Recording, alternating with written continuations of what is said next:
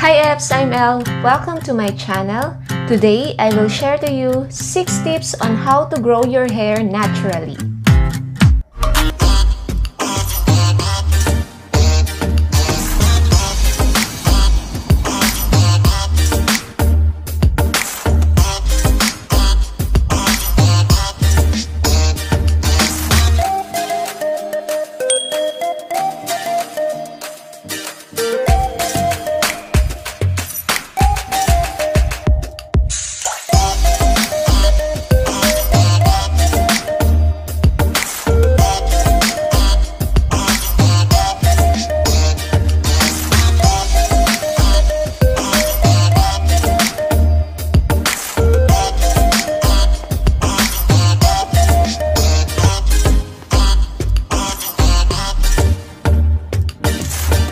Ikaw ba ay may numinipis na buhok?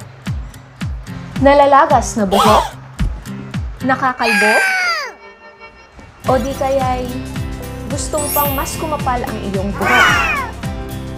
This video is brought to you by GUGO Hair Grower Worldwide, your natural hair growing partner. Make sure to stay until the end for you to get your free tips in natural hair growing. Also, don't forget to hit subscribe and push the bell button for you to get notified on Diaries' latest videos. Tip number 1. Believe that you will grow your hair back. In Tagalog, maniwala ka na tutubong muli ang buhok mo. Importante po kasi na meron po tayong paniniwala na matutubuan po muli tayo ng buhok. Yes, importante po ang paniniwala, especially kapag may gusto kang mangyari sa sarili mo. So, ganun din po sa pagpapatubo ng buhok natin, naturally. Kung gusto po nating bumalik ito, dapat positive lang tayo, natutubo po itong muli. So, bawal ang nega. Tip number 2. Dry your hair thoroughly before combing it. In Tagalog po ulit, patuyuin muna ang buhok bago po ito suklayin ng maigi. Kasi, ang mangyayari po kapag sinuklay po agad natin, especially kung mahaba po ang buhok mo, kapag sinuklay po natin agad ang ating buhok habang basa po ito, di ba po kapag basa, didikit-dikit po ang buhok natin. So, doon pa lang nahihirapan po tayo na ayusin ang buhok natin or suklayin ang buhok natin. So, ang gagawin natin, para hindi tayo maglagas, hindi tayo maka-experience ng paglalagas ng buhok, mas better na patuyuin muna natin itong mabuti bago po natin suklayin. Tip number 3. Avoid using gel, hairspray, and other chemical-based products in your hair. Sa Tagalog po ulit, iwasan po natin ang paggamit ng mga gel, hairspray, o kahit anong chemical-based na produkto. Kasi nga po, kapag ang buhok po natin ay na-expose or may too much exposure sa mga chemical-based na mga produkto, mas nakukos po ng damage sa ating buhok. Which in turn, na nagiging cause din ng paglalagas po ng buhok natin. Kaya kung pwede palang iwasan po natin. Tip number 4. Take care of your hair. Don't get hooked up with hair treatments. Yes, napakarami po kasi sa atin na, especially po sa mga babae. Actually, kahit na nga po mga lalaki, kasi may hilig na rin din po sila sa pagsapasalon. So, ano pong nangyayari pag nasa salon po tayo? Diba may tinatawag po tayong mga hair spa, hair rebond, hair keratin, hair treatment, Brazilian, ayun pa, at kung ano-ano pang mga pangalan nila na nagbibigay ng treatment sa ating buhok. Ang kagandahan lang sa mga ganun ay nagpapalambot yun ng ating mga buhok. Kung hindi na nagpapalambot, nagpapakulay. Or kung yung iba naman gusto nilang kumulot yung buhok nila. So kung pwede pa lang po, paano po natin naalagaan ang buhok po natin? Siyempre, ilimit po natin yan. Ako, hindi po ako naguhugas kamay na hindi po ako nagpapatreat ng buhok. Kung nakikita nyo po, nagpatreat po ako siguro ilang months na ba? Say 3 months ago, ako nagpa-treat. Hanggang ngayon, ito resulta niya 3 months. From last 3 months ko na treatment. So, I do treat my hair siguro every 6 months or once a year lang. Kapag feeling ko kailangan na talaga. Kasi gusto ko rin naman na parang malinis tingnan yung buhok po natin, nasa ayos, or yun ba, gusto ko rin na para ma-enhance din yung ng buhok natin, di ba? So, nagpapatreat din po ako. Pero, hindi po ako na-obsess o masyadong nahuhook sa hair treatments. Ginagawa ko ang hair treatments sa buhok ko dahil kailangan na.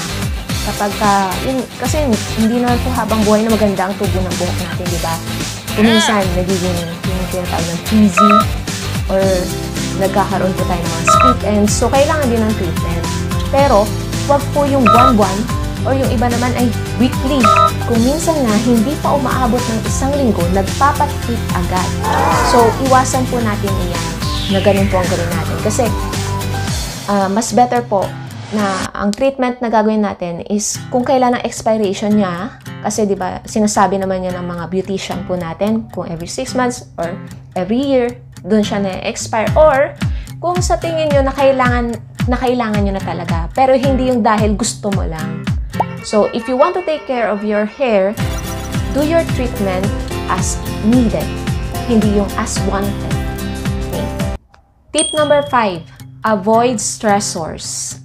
In Tagalog, iwasan ang mga nagpapastress sa iyo. Mahalaga pong maintindihan natin na isa sa napakalaking factor na nagkukos ng paglalagas ng ating buhok ay ang stress. Opo, kasi nga, kapag tayo ay masyadong na-stress sa life, katulad nito ngayon, may pandemic, kung ikaw ay na-stress sa kaka-stay at home, huwag mo masyadong isipin yan. Instead, focus on other productive stuffs that you can do. Maghanap ka talaga ng mga makakaalis ng stress mo. So, isa na dyan ang pag-subscribe sa channel na ito. Kaya kung hindi ka pa nagsasubscribe sa aking channel, make sure to subscribe Diaries, click that bell button, and you may also like and share this video. Especially kung may mga gusto kang matulungan sa pagpapalago rin ng kanilang mga buhok. Kasi po, I'm also an advocate of organic products. Kaya expect po na ang mga video ko na ginagawa ay makakatulong po talaga sa atin, especially in enhancing our confidence. And I'm down to my last tip for you, which is the tip number 6, use organic products. As much as possible po, iwasan po natin ang mga chemical-based na mga produkto. It is much better to use po talaga ng mga, alam mo yun, yung mga raw na mga product. So, for example, in growing your hair naturally, sa totoo lang po, napakalaki po ng maitutulong ng aloe vera na tanim. So, kung meron po kayong tanim dun sa bakuran nyo ng aloe vera, much better na gamitin nyo po iyan na bilang pampatubo po ng buhok ninyo. Pwede po yung maging serve as inyong shampoo. Pwede rin po yung moisturizer, sa totoo lang po sa ating balat. Ginagamit po iyan na moisturizer, pwede nyo pong gamitin iyan aside sa pagpapatubo ng buhok. And also, use other oils like castor oil. Organic po yan. 100% organic yan. Puro po. So, we have castor oil, argan oil, and then, yun nga, aloe vera. And so, I'm happy to share to you na meron po kaming ino-offer na produkto na Tatak Pinoy. 10 years na po kami sa market and 100% organic po ang ingredients ng ating product. Kung gusto nyo pong malaman kung ano po ang aming produkto, please do visit our page, GUGO Hair Grower Worldwide. Or you may also comment down below upang ma-replyan po namin kayo at maibigay sa inyo ang link ng aming page. Facebook page po iyan. Let's spread love, peace, and happiness to everyone. God bless us all.